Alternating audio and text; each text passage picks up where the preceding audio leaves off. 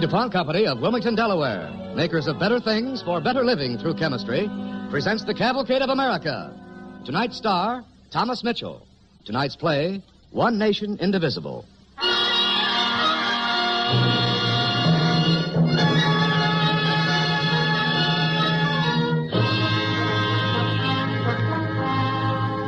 He was a great newspaper editor, maker of presidents, an indomitable crusader.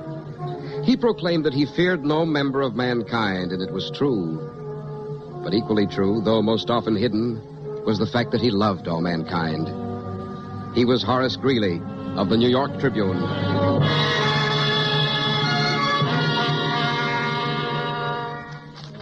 The time, March 1865. When you get back to the office, be sure the composer... A hansom cab hurries over New York's cobblestone streets. Horace Greeley gives last-minute instructions to his office boy as he races to catch a train. But, Mr. Greeley, you mean that President Lincoln has asked you to come to see him before, and you've said no? Oh, for heaven's sake, boys, stop talking about Abe Lincoln as if he was some kind of a minor deity. A few years ago... Sir, Don't interrupt, boy. A few years ago, he was an unknown Illinois politician. It was largely my doing that he got to be president in the first place. Your doing, sir? Read about the Republican Convention in 1860. I Yes, didn't really want to give Lincoln the nomination, but it was the only way I could stop Seward. But hasn't he made a good president, sir? Well, he's only human. I've had to point out his mistakes from time to time. But yes, on the whole, I'd say he's been a good president. But then why have you refused his invitation, sir? Why? To keep my independence, boy, my freedom, to make up my own mind. Well, why did you accept this invitation, sir? Well, Huh? Yes, now that I give it a thought, I don't rightly know why I did say yes this time. That's peculiar. I don't rightly know why.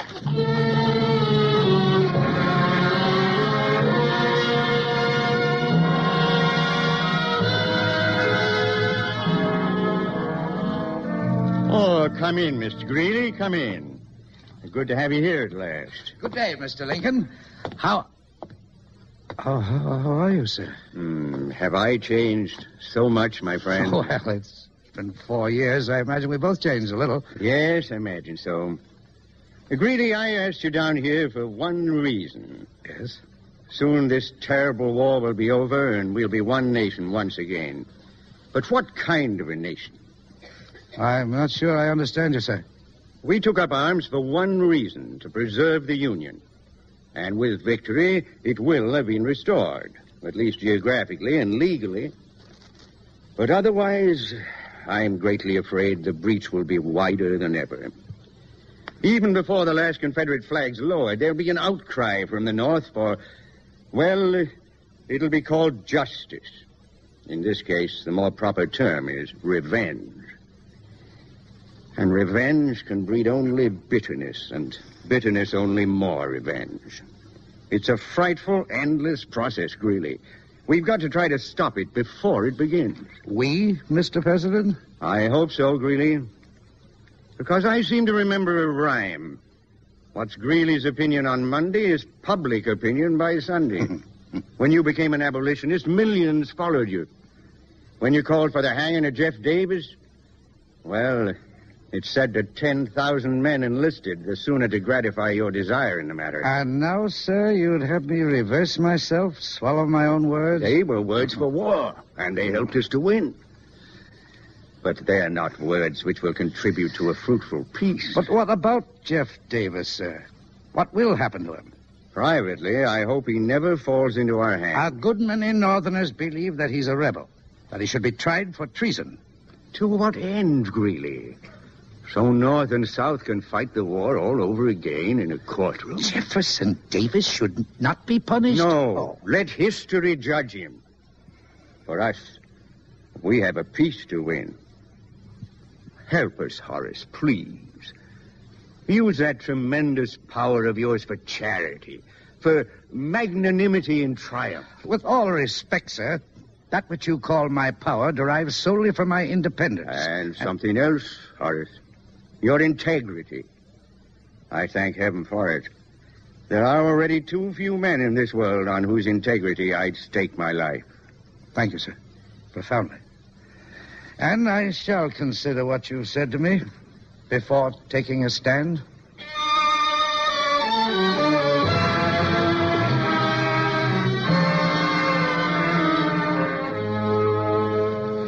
It's mid-April now. Lee has surrendered. Richmond has fallen. The Confederate capital changes almost from day to day as the small party of officials, led by President Jefferson Davis, moves southward.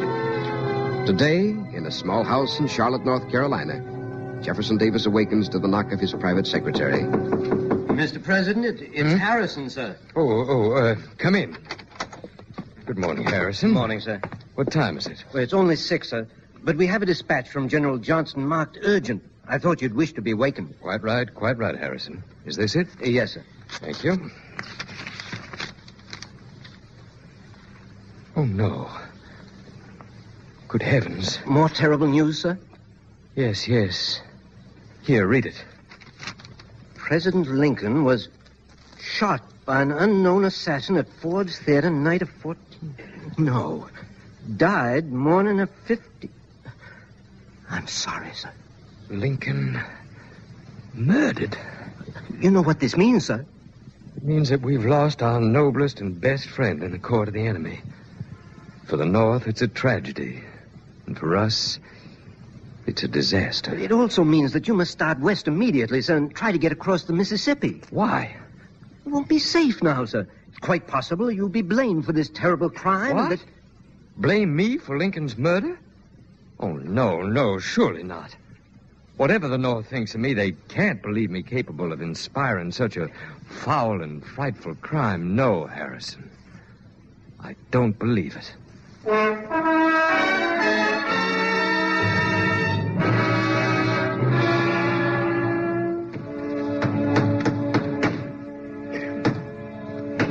$100,000 reward, said the poster, for the arrest of Jefferson Davis, wanted for complicity in the atrocious murder of Abraham Lincoln.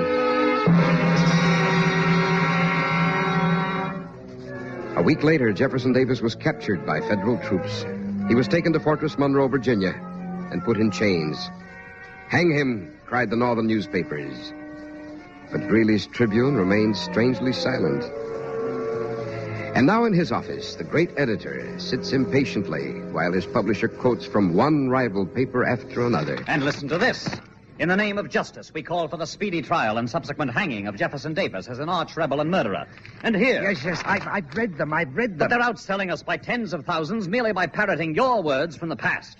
And you sit there and write nothing. You, of all people. I never called Davis a murderer, Samuel. And there's not one bit of evidence to connect him with Lincoln's death. I never will be. But at least he's a rebel and thus a traitor. Why, you were the first to call for his hanging.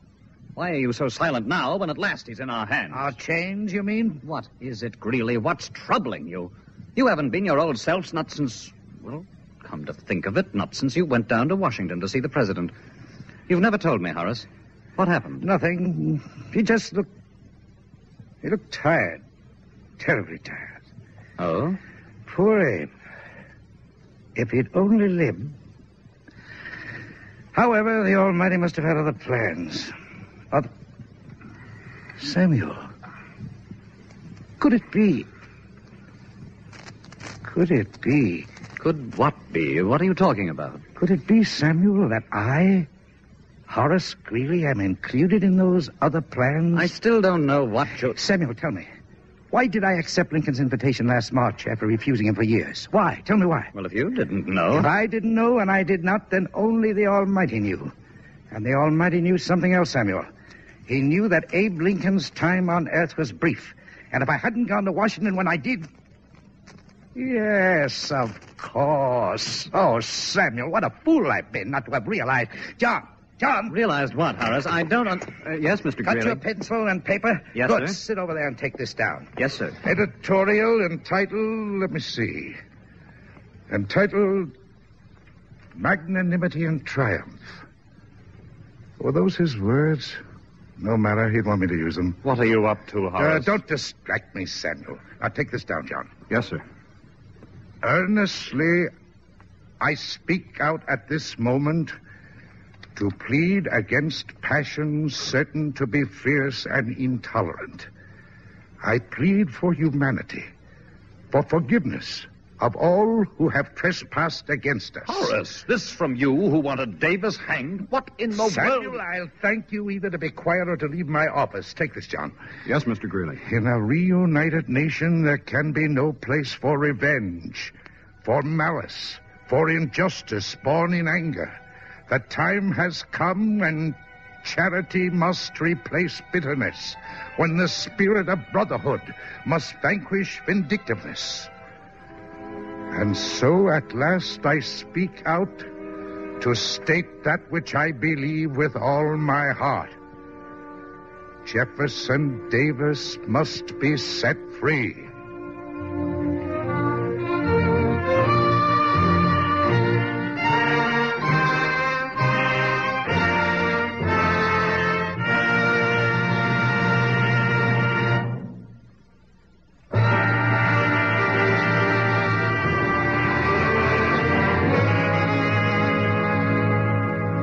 And now we return to our cavalcade play, One Nation, Indivisible, starring Thomas Mitchell as Horace Greeley.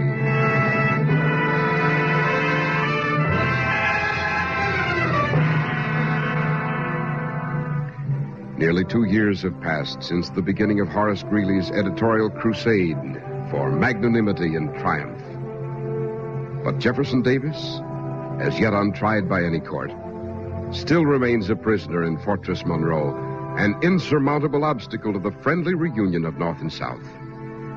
And in his New York office, the great editor is once again closeted with his publisher. Greeley, please, please, is there nothing else to write about? You think it's wrong to crusade for charity and forgiveness? No, of course not. No.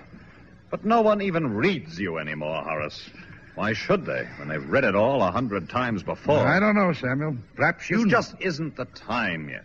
The North isn't ready to forgive Davis and the others, and no amount of words will change their minds. You know, I hate to admit it, but for once, Samuel, you may be right. Even I've grown weary of shouting at the deaf. If you keep it up any longer, you might as well say goodbye to your hope of being the next senator from New York. Or have you already given it up? No, in all honesty, I haven't. Well, I may be a fool, but I even think I have a chance for the presidency in 68. You have a good chance, and you know it. All right, Samuel. You win. Or does my ambition win? In any case, I will find something Mr. else to... Greeley? Yes, boy, what is it? Oh, there's a lady downstairs to see you, sir. Well, get her name. Have her come back later. I have her name, sir. It's Mrs. Jefferson Davis.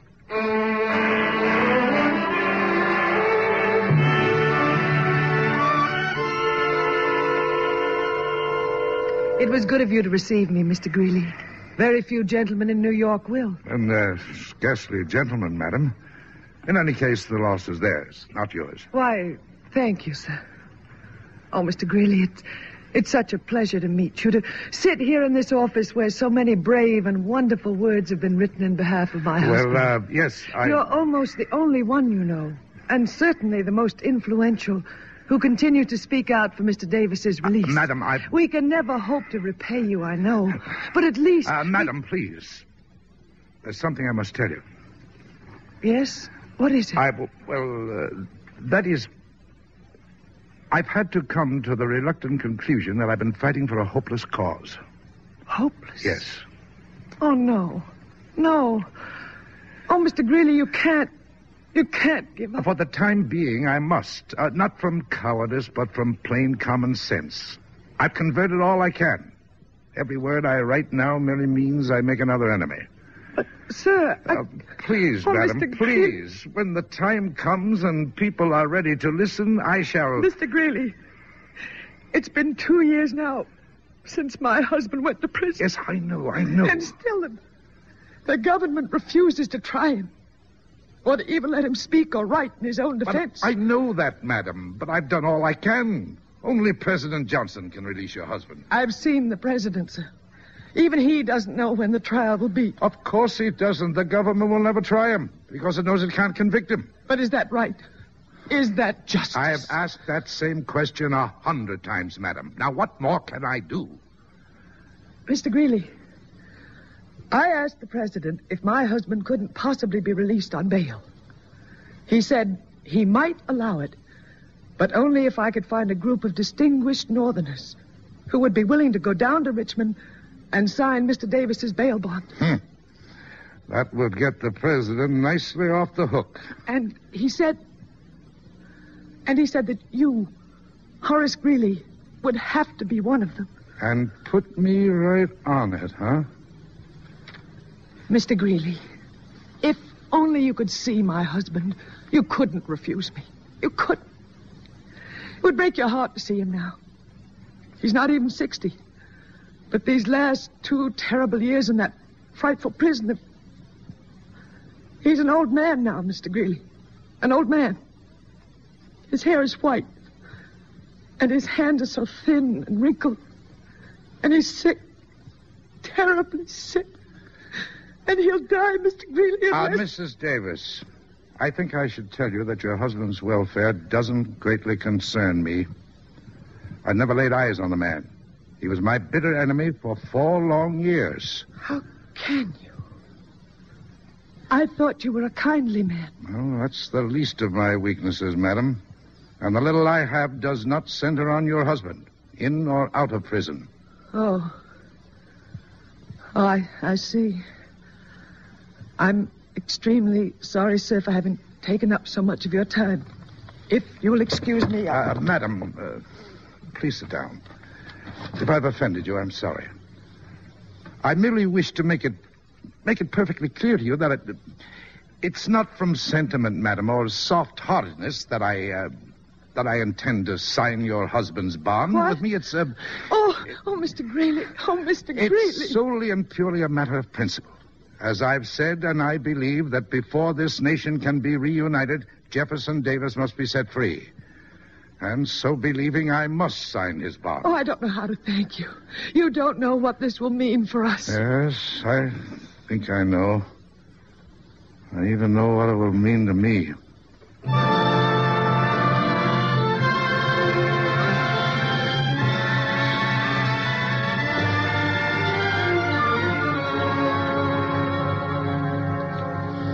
In a few days, the news of Horace Greeley's intentions had swept the nation. And the frankest expression of Northern opinion came from those closest to Greeley. Greeley, we're your friends. And until now, you've been the principal power of our party. Thaddeus, I'd rather... A month ago, Horace, you told me privately that you expected to defeat General Grant for the coming nomination for president. Do you care to deny it? Oh, ambition is hardly a shameful disease. You no longer care, is that it? Of course I care. Do you think I enjoy cutting my political throat? Well, then why? Because I'm right. We say you're wrong. Of course you're wrong. And not only wrong, but disloyal. Disloyal to our party. Disloyal to the North. And worst of all, disloyal to those thousands of boys in blue who marched off to die with your words, your stirring words urging them on. I was right then and I'm right now. In whose judgment? Mine and Lincoln's. Lincoln's? You talk to him, do you? No, I only listen. He speaks quite clearly, even now. I see. And what does he say? He says,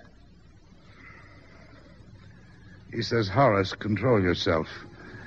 Resist temptation. Neither shoot these gentlemen nor kick them down the stairs, nor bother to reason with them. Merely tell them what they are. These little men with little hearts and little minds and hearts so tiny that there's no room in them for charity, for forgiveness, or for brotherhood. Remind them, too, that the war is over. The quarrel resolved. The tragedy finished. Explain to them. All right, Greeley. Go to Richmond. But you'll go alone. And without our signature. I'll find others. There must be others. But find them or not, I shall go to Richmond.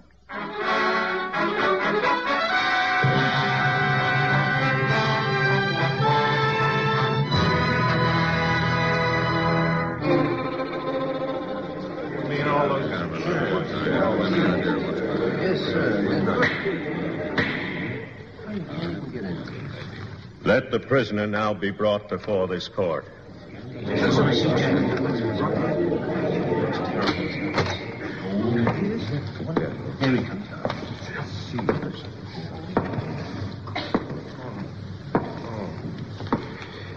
In the crowded federal courtroom in Richmond, Virginia, all eyes eyes turn from the judge into the door. Slowly a man enters. He looks old. His step is feeble. But he holds his head high, and his eyes are proud. Mr. Jefferson Davis? Yes, I am Jefferson Davis. Mr. Davis, motion has been made that you be admitted to bail. The motion has been found acceptable, provided a group of citizens are willing to sign your bond. Is Mr. Horace Greeley present in the courtroom? I am, Your Honor. Will you step forward, please? Yes, Your Honor. Are you willing to sign the prisoner's bond? I am, Your Honor. And are there any persons with you of similar willingness? There are, Your Honor. And their names? I'll give you this list, sir. You see, there are 20 of them. How could he have gotten that many? Are their qualifications suitable, Your Honor? Considering that they are some of the most distinguished men in America, yes, I believe so, Mr. Greeley. The following gentlemen will please step to the desk of the clerk and there affix their names to the bail bond of the prisoner. Mr. Horace Greeley of New York, Mr. Cornelius Vanderbilt of New York, Mr. Garrett Smith of New York, Mr. Aristides Welch of Pennsylvania, Mr. Horace Clark, Mr. Benjamin Wood, Mr. Abraham Warwick. One by one, the distinguished gentlemen from the North step forward. Mr. William Lyon. Each one adds his signature to the bail bond. And when all have signed, the greatest barrier to friendly reunion has been removed. Jefferson Davis is free.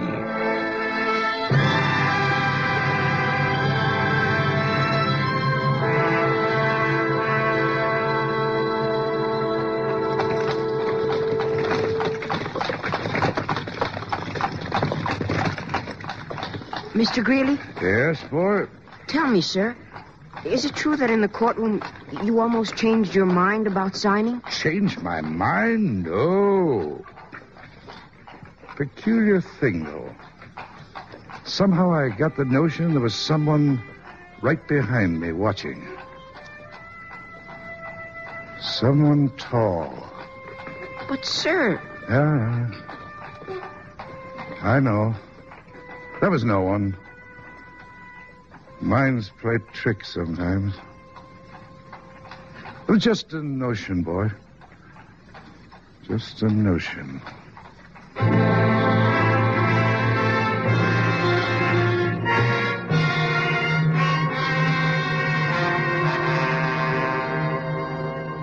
Horace Greeley was to pay a high price for this defiance of public opinion. His dream of high public office was forever shattered. And as an editor, he would never again regain his former influence. But in time, all America was to follow his example. And Lincoln's dream and Greeley's hope would come true. Soon America would be once again, for all time, one nation, indivisible.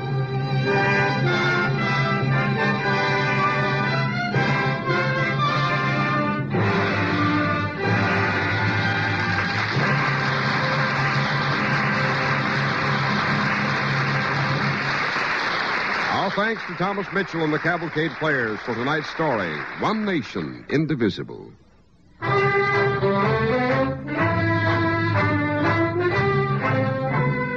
Tonight's DuPont Cavalcade was written by Warner Law. Original music was composed by Arden Cornwell, conducted by Donald Voorhees. The program was directed by John Zoller.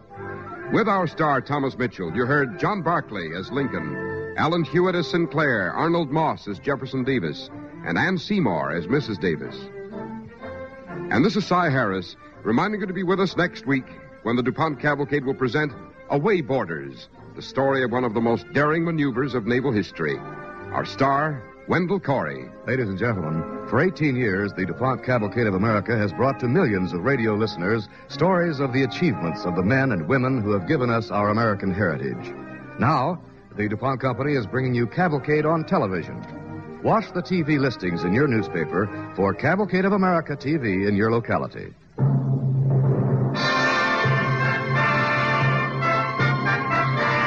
The DuPont Cavalcade of America came to you tonight from the Belasco Theater in New York City and is sponsored by the DuPont Company of Wilmington, Delaware, makers of better things for better living through chemistry.